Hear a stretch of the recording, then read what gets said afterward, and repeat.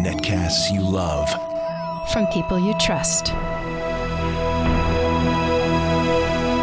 This is Twit. Bandwidth for Android App Arena is provided by CacheFly at CACHEFLY.com.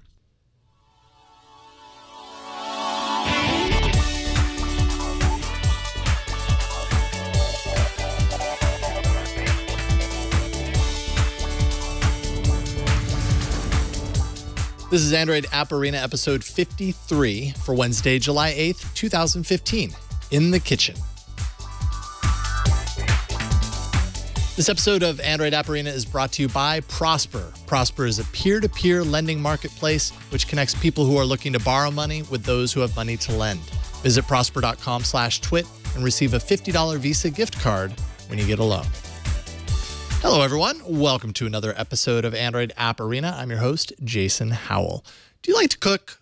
Maybe you like the idea of cooking, but you aren't very good at it. Maybe you think it sounds awesome, but spending time in the kitchen seems like a bit more work than heading out of the house, throwing down a debit card for dinner at a fancy restaurant. Let me tell you from experience, that last option is expensive, particularly if you do it all the time. A big part of the problem then, when it comes to the work required to cooking for yourself is planning.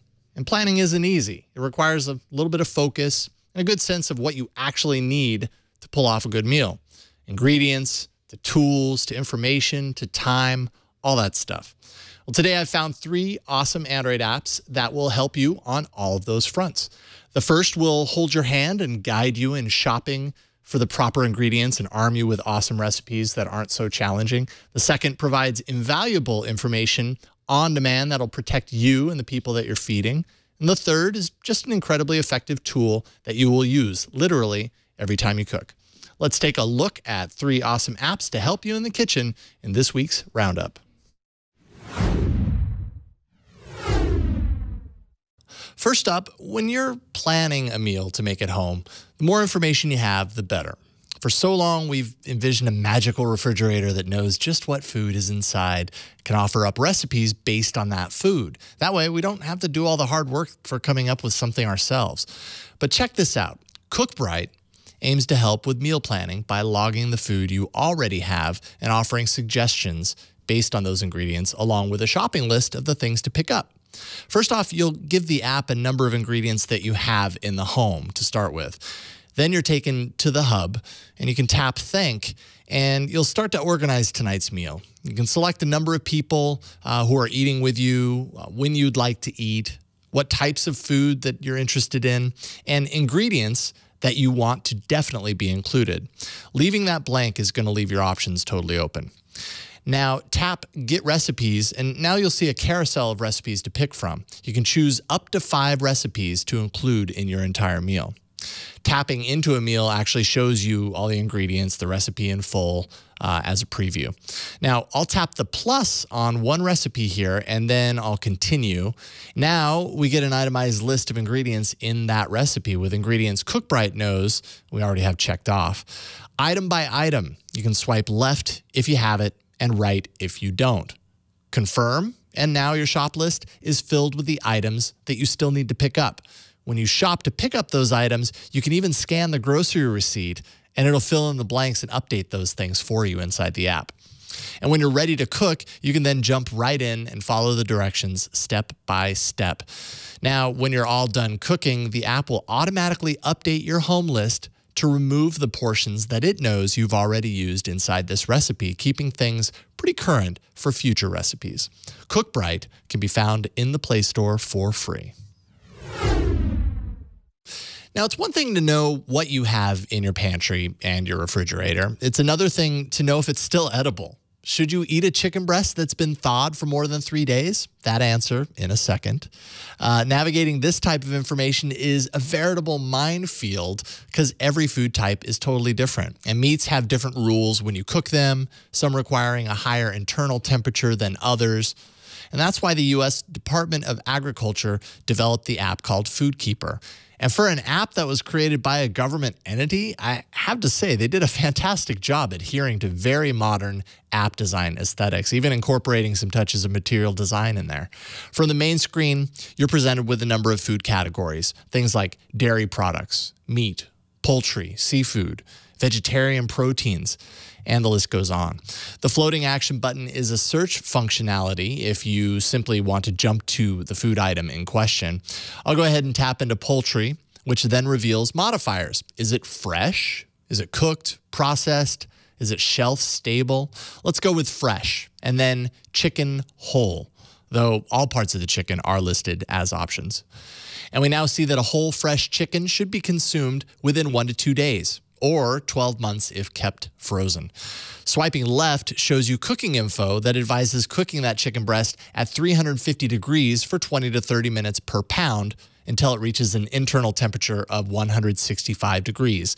And that's just the chicken breast. Fruits and vegetables, pasta and grains, condiments. I mean, this app covers them all, and the insight given is invaluable in that it keeps the meal safe and it makes sure that the food that you eat is as fresh as it can be. Finally, if you have any questions you want to actually ask someone about it, this button here takes you to Ask Karen, where you can search a knowledge base and even fire off a question of your own. FoodKeeper is free right now in the Play Store. And finally, I went digging for a nice tool that could be used while you're cooking. Of course, we probably aren't going to use our tablet to cut a sandwich in half or to stir the batter, but one thing that technology can totally help with is keeping track of time. And there's not a lot of options for good modern kitchen timers in the Play Store, sadly, but I did find one that does things a bit different from the rest. Thyme, spelled like the spice, kitchen timer, recognizes that a good chef might in fact be using all 4 burners and the oven at the same time. So a good kitchen timer should take all of those sources into consideration. That's what we have here. From the main screen, you get the digital layout of your stovetop and oven. If you just started some pasta on one of the burners, let's say, just tap the burner that you started it on and then swipe around the circle to add the time needed to cook. Oh, and you just threw the duck breast in the oven. So again, tap the oven and swirl your finger over the timer until you see the proper amount of time. As you set them, the main screen shows the current time remaining for each burner and the oven. You also get a nice notification as things move along, keeping you in the know. That's a nice feature that Android Wear users will appreciate seeing on their wrist. When one of the burners hits 0, a ringing sound will fire and your device might just vibrate itself off the table until you hit done. And the other timers, of course, continue doing their job. And that's about it. The visual layout makes perfect sense for keeping track of what timer belongs to what dish, and it's completely free. Find Thyme, spelled T-H-Y-M-E, kitchen timer, in the Play Store now. So there you go. You can thank me later when you're executive chef of your household and your customers are applauding your culinary skill. Make sure to tell them that a little tip never hurt either. All right, before we move on, let's thank the sponsor of today's episode, and that is Prosper. Face it, there aren't many good ways to borrow money when you need it. Friends, family, credit card companies, traditional bank loans.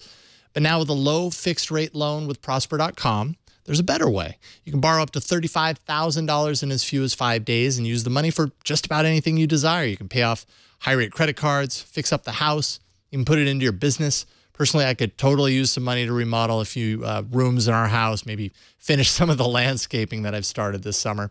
Prosper's online marketplace connects people who need money with those who want to invest in you.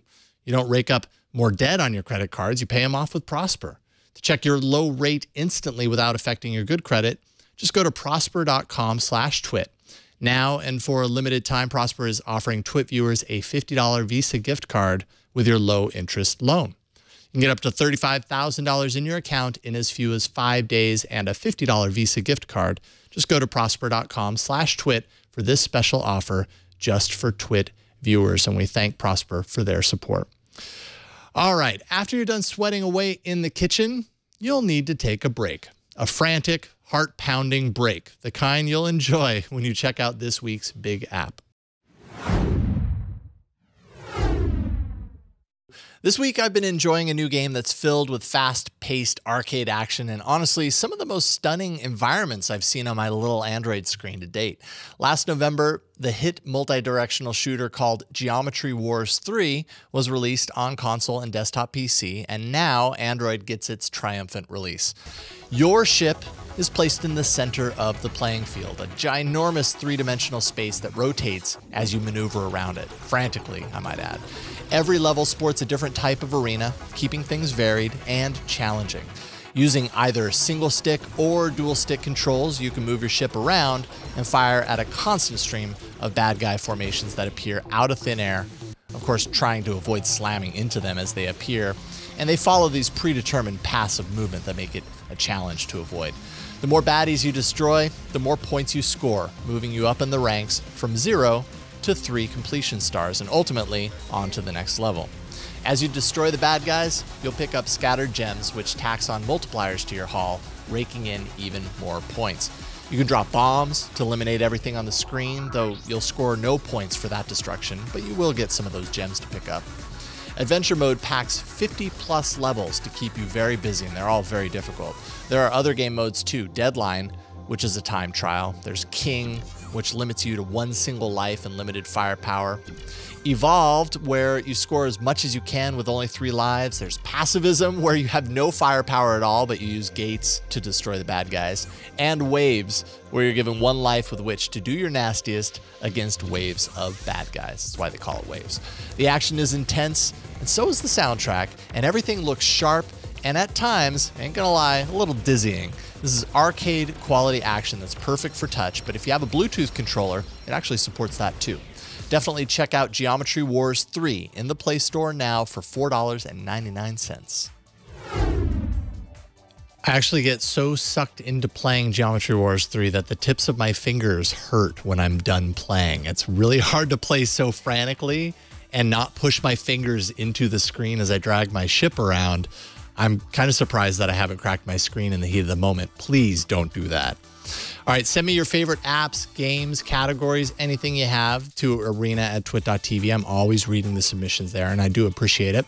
You can also post those to the subreddit at androidapparena.reddit.com and share them with me and the rest of the world, because everyone can see it there. The show records live every Wednesday around 4:30 p.m. Pacific following Tech News Tonight.